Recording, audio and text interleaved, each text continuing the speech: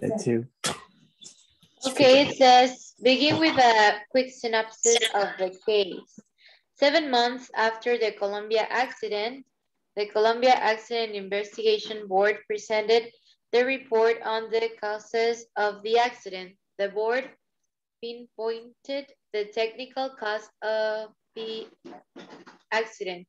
It also identified organizational issues within NASA dating back decades. The guide also reported how manager might have behaved differently during the mission and stressed the organizational shortcoming at NASA that contributed to the catastrophe.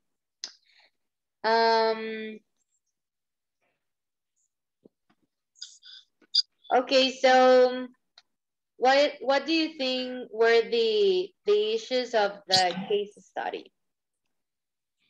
Tyler.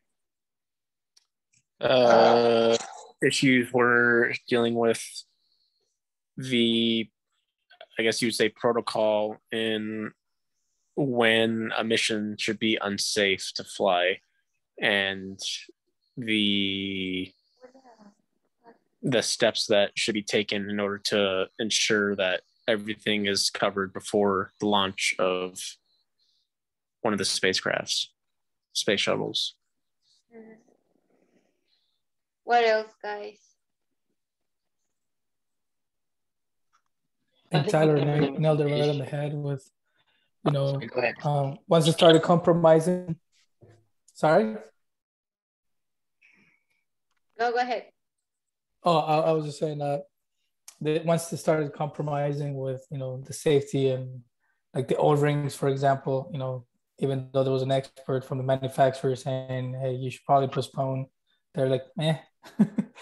And then obviously that didn't result in something good. And then, yeah, like the protocols of just communicating, like when I can't remember his last name, asked if the astronauts could check the damage while they were out in space, the guy never even got back to him. Like they never responded to him saying, hey, we could look into it. And that could have made a difference too, right? To really see the damage that was done, or even the pictures when they requested the pictures. You know, it was just a mess. Yeah. Michael?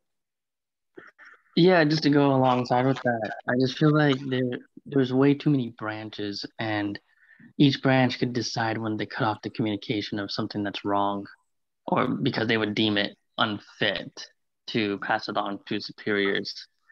And I think that this caused way too many issues, and I believe that it was already talked about.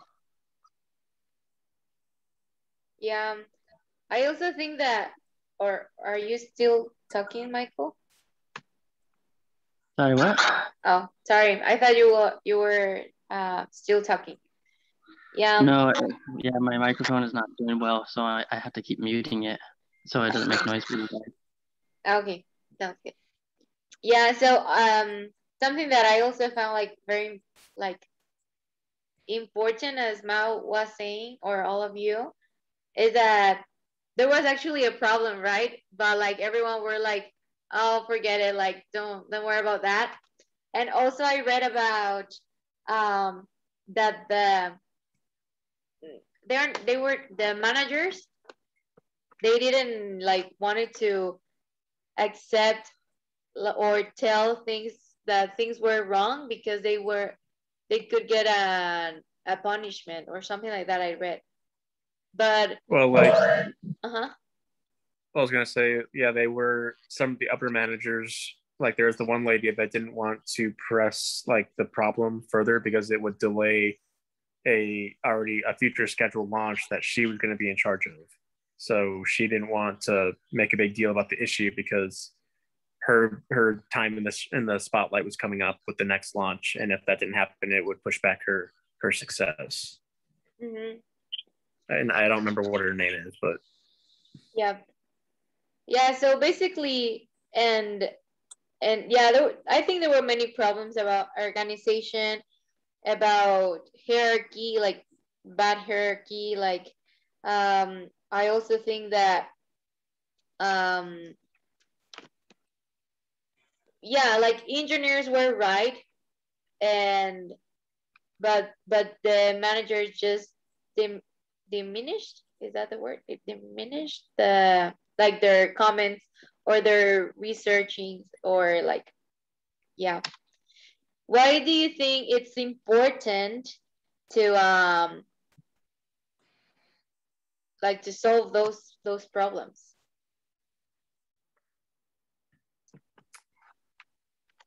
In my opinion, we're talking about people's lives here. Any slight mistake could be a catastrophe. And it just shocked me that it wasn't taken seriously.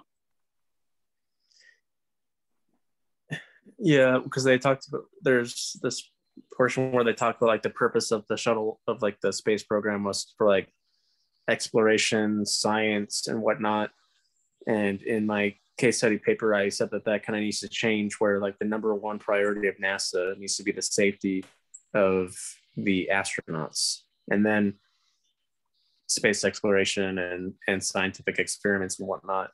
But they put they put the they put the shuttles and the schedules that they had was more of a priority than their lives, because that one guy even like had that heated argument in with somebody that didn't push something along, and the guy ended up saying like, well, if it's really that bad, there's nothing we can do about it anyway, basically saying like not really giving much thought to the astronauts' lives and just kind of saying, oh well. Yeah, and I agree with that, that they didn't have the right priority. Like you said, like they were more concerned about cutting costs because budget was already, you know, pretty tight, and then making sure they made the deadlines. I was actually reading the mission statement for NASA. If you go to their website, it says that their vision to discover and expand knowledge for the benefit of humanity. And I'm like, it's funny that, you know, those things didn't show that it was a benefit for humanity, because they basically, you know, jeopardized the lives of those astronauts, right? So to me, it was like, you know, it doesn't make sense for an organization that has that vision to jeopardize the lives of those who are carrying out that vision.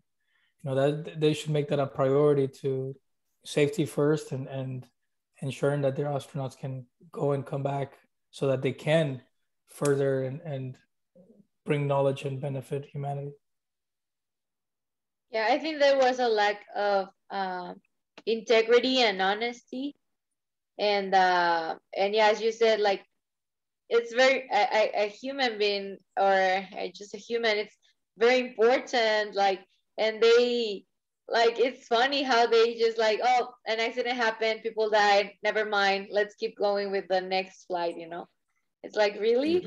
And I was thinking about, if they could like just wait a little bit more, save that money of that next flight, that it was going to be a catastrophe and a lot of loss, like talking about pieces in the flight, or I don't know, like, you know, like material stuff that costs money.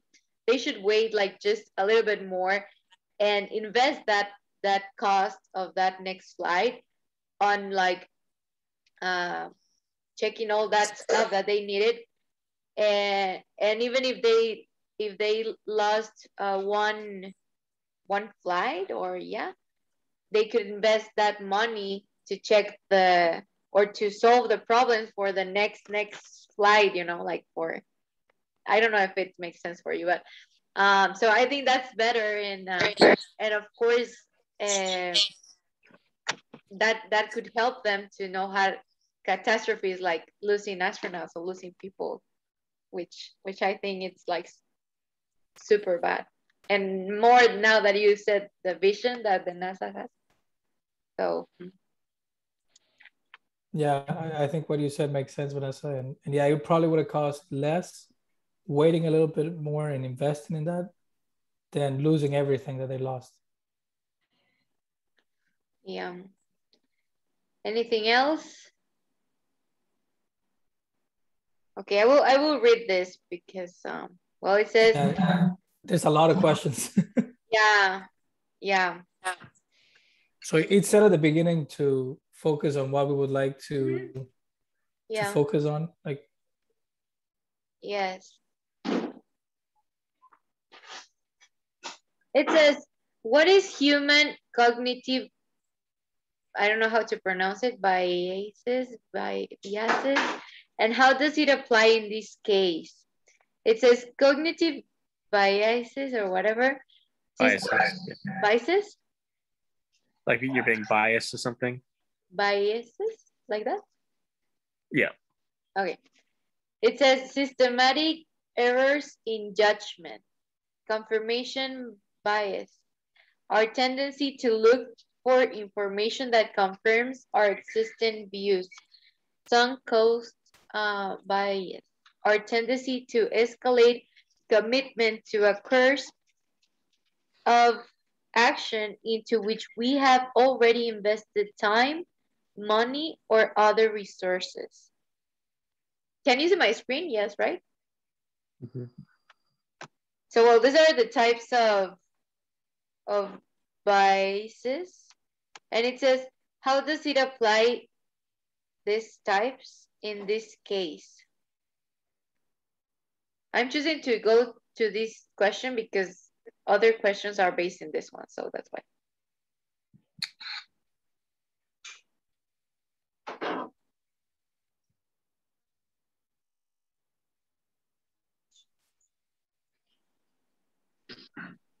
So I believe we went through this where the lack of communication and the lack of focus of focusing on the lives of the astronauts, whereas to not repair the shuttle as it should have been repaired, they just deemed it as a risk that wouldn't be a problem of safety of flight. Yeah.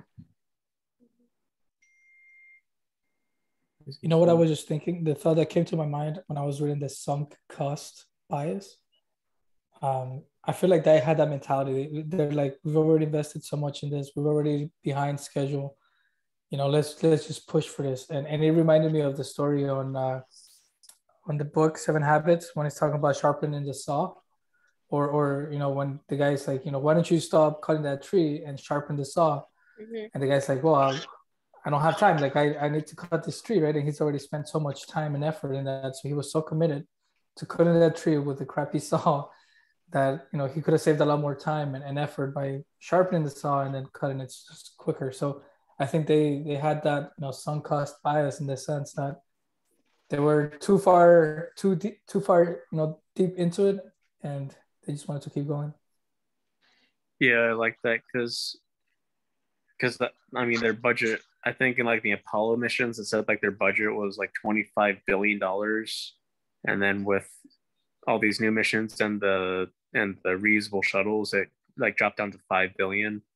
So there's already that like stress of not having the budget that they used to, and like they had set like they said like in 1 year they can do 50 missions, and I think that was a huge problem because they got stuck on that schedule, and it's like, well, if we delay this.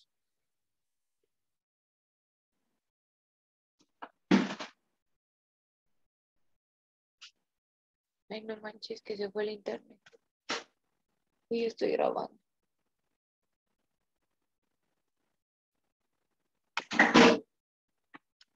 Guys, can you hear me? Ay, no.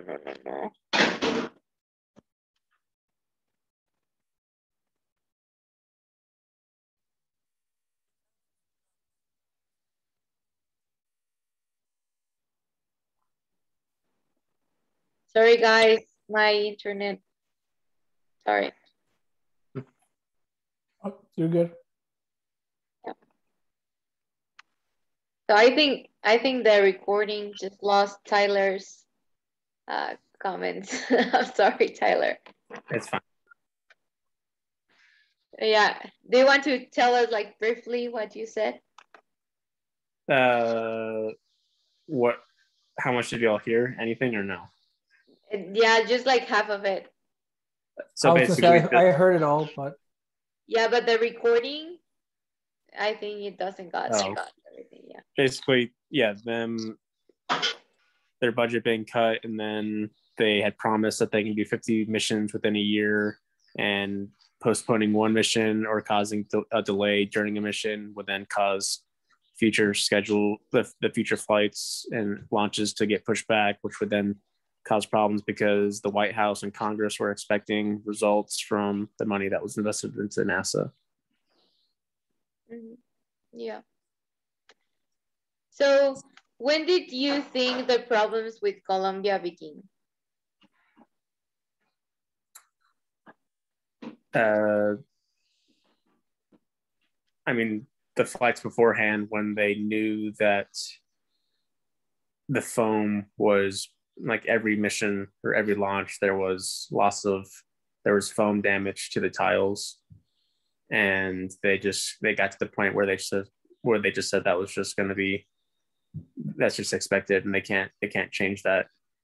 So I feel like they lost innovation and trying to figure out how to fix that problem, and just said it is what it is and we can't change it.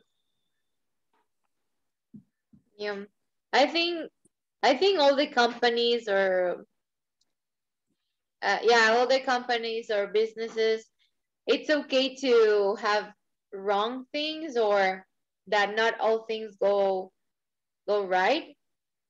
I think the problem started when they didn't assume that the things were not going well, and they didn't stop. I think that's, well, for me, I think that's when the problems started. Because yeah, probably the flights, and they were not prepared for it, but not admitting that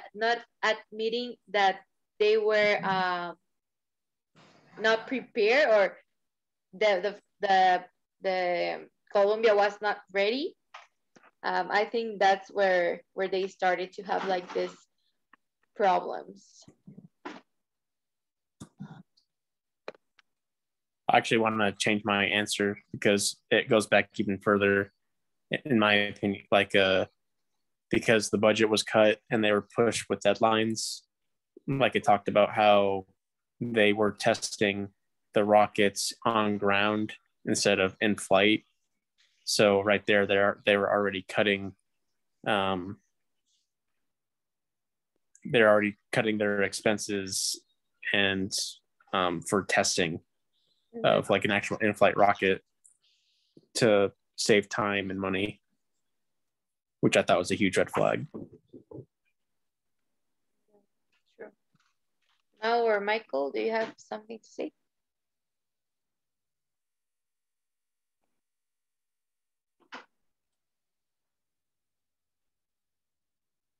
yeah, I agree with you, Tyler. It's not going to be the same, flying it and doing it in ground, and it's a totally different experience for sure. I agree that they've been cutting maybe not so much cutting corners, but looking for the quicker way to get things out and cost, save cost as much as possible. Yeah. I definitely agree with all you guys about this topic. It really does come down to the root cause of the experiments that they were and the tests that they did beforehand, and not making appropriate adjustments.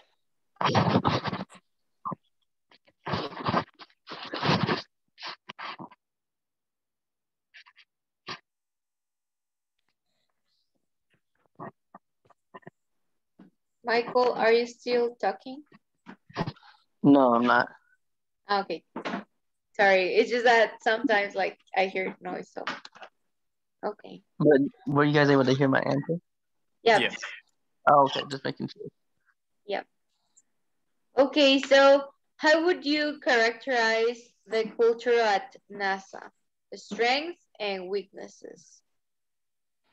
I think one of the strengths is that the engineers they really care. Like they were doing good, or at least the engineer that was trying to figure out what happened and the pictures, you know, he was asking for the picture, and like that is a good strength that they really care. Like they were like the engineer or that engineer. I don't know if all the engineers were like that, but that engineer, he cared. Like he really wanted to solve the problem. So that's a very good strength, because there in some other places there are sometimes engineers that they say, okay, probably this thing is wrong, or it's not working, but I won't tell or something, you know. But I think the engineers were honest. And the weaknesses, I think the culture that they didn't really mind, or the importance of the astronauts was less than the schedule, right?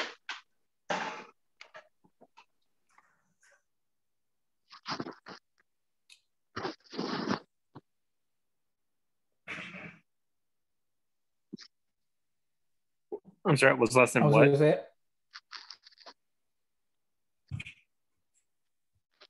Sorry? What was the last thing you said? Was less than something? Oh, I don't remember, but something about that. One of their weaknesses is that they the managers, it seems that they didn't care. They didn't care that much of astronauts than the schedule, or to follow the Okay. schedule.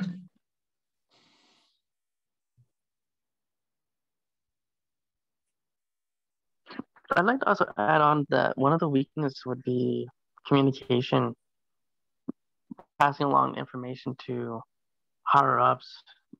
Like I said at the beginning of the meeting, they would just cut emails or not respond to emails, and then wanted to send it to the general management team to see what issues were at hand. Yeah, I agree definitely yeah, I with was gonna say that too, Michael. the communication and like Go the ahead, chain of command, because there was like certain people that were definitely the head of like their groups, but like they would send something to somebody and then it would just get lost in the mix of things, and there's never any follow up. So, but yeah, overall, yeah, just poor communication, and there was too many Definitely. Sorry, go on. I was just gonna say, definitely communication was an issue. There was no synergy, like no win-win mentality, right? So like, and their strength was that they had a lot of knowledge. Like these are smart people, and they have good resources to get information. But because of the lack of information, nothing got really done, and that strength pretty much wasn't used as it should have.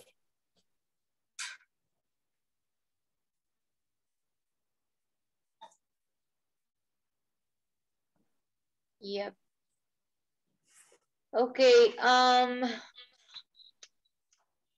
So this two questions is about last readings, like not exactly this week, but some of the other weeks. And it says, what is the concept of team design and the concept of psychological safety? So we remembered, right, that talking about the case, probably these questions are not from the case or for the case. But talking about the case, I think somehow good thing that the engineer, like he was still like asking and sending emails and doing his best. And it's supposed for a psychological safety, it's supposed that the managers and the rest of the team like hear him and answer him, and like respond him, so it can be like they can have a better communication and a better culture around or in the environment. What do you think about team design and psychological safety.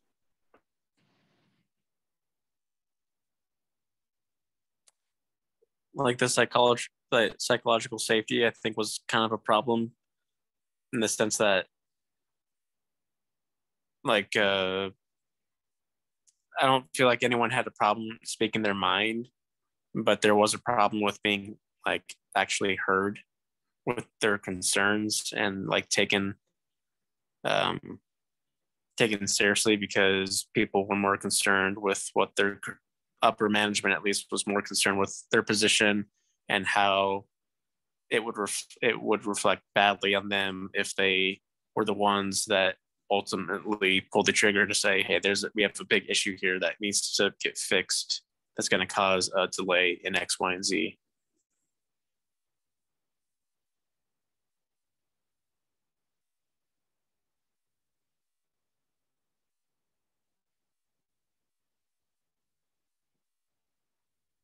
Okay, thanks. So, any other comments about this?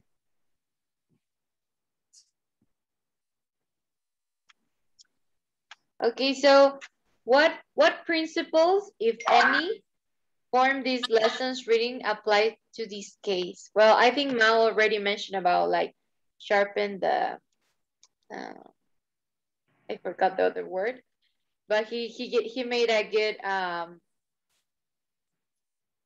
oh, my English, I'm lost. Like he did a good example with that, you know, he made it.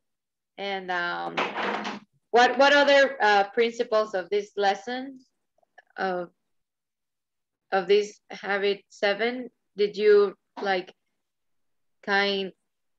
¿cómo se dice? Como identificar o juntar o Identify or it's not really. ¿Cuál es la otra palabra? Es relacionar, quiero decir en inglés. So what other lessons could relate to the reading? Yeah. Thank you, Mom. Translating. I think that, you know, because step 7 is basically doing everything again, right? Like, I think of step 7, like in the gospel, we think of enduring to the end. And I don't like the word enduring because it sounds kind of like a negative, like endure, you're putting up with something. But I like to think of it as becoming to the end, like becoming more like Christ. And I think habit 7, it's that same concept of becoming more synergetic, becoming more efficient with your time. So I think that, yeah, all of these issues that they had could have been solved, you know, if they were proactive and if they were more in open communication and really seeking to understand what the engineer is trying to say and why they're saying that, it would have made a world of a difference.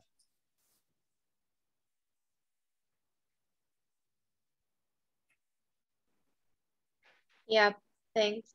Michael, do you have something to say? No, sorry, I don't know what's been going on here in the Boise area, Idaho. It's just all networks have been so bad as of late. So I apologize I didn't participate that much this time around. It's fine, Michael, don't worry. Tyler? No, I really like what I said about with step 7 and with becoming and not enduring. So like that a lot. Thing you. So, well, these are some of the questions that I wanted us to, wanted us to discuss. Something that I like about this week's case study is that this was not like a small business, you know, that just influenced a little like part of the world or like a little market, you know. This is the NASA. This is like a big thing, you know. And it's incredible how I just can't imagine how they didn't really care about their astronauts. Or it's for me, it was very amazing. I thought that NASA was like a very good company. Probably now it is, but I mean those times, and the values and a lot of stuff that I'm like, really, you know. So I think there's a lot to learn about this. And also another thing that I want to highlight is that the organization in each of the companies, it's very important to have a good communication. That's super important, and more if there is a big organization. Like, again, I really like the hierarchy, that the good hierarchy that we need to have in the companies, and more in the big companies. If not, it will be like this, you know, something as something, and someone asks something and no response, nobody responds. So I don't know, that's something that I learned, that organization is very important for small companies or big companies like NASA. And also integrity, honesty, and, well, good values in all the employees or the workers. Okay, any last comment that you want to add in this meeting? No, all good. Well, thank you for being in this meeting, and I will stop recording.